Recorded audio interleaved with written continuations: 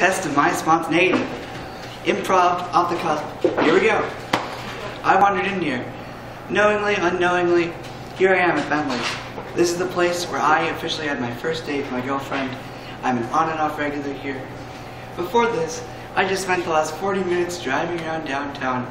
Lost, stressed. I hate GPS, I hate downtown. But hey, I'm here. Spontaneity for the win. My name is Simon. I'm an outsider. This is my first official poem. Simon in Greek means to listen, which is fitting. I have a paralyzed vocal cord. Born prematurely at 24 weeks. Heart surgeries in the hospital for 3 months. 30% chance of survival. I'm here we are. I'm not struggling, and yet I feel like I am not defined.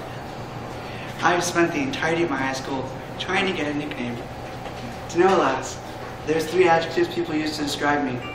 It is polite, nice, listening. This tells you nothing. But I've recently decided I'm okay with being known as the nice kid. It doesn't really matter. Because of all the hate, the sass, the anger, it doesn't really matter. I'm here. Now my friend just walked in.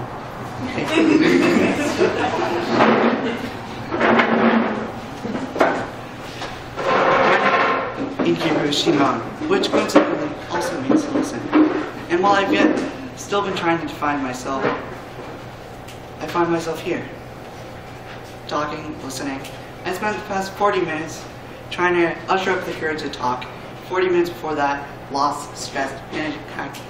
I'm here. I ride up, I get some coffee, I sit down. 20 minutes. I've been listening to people.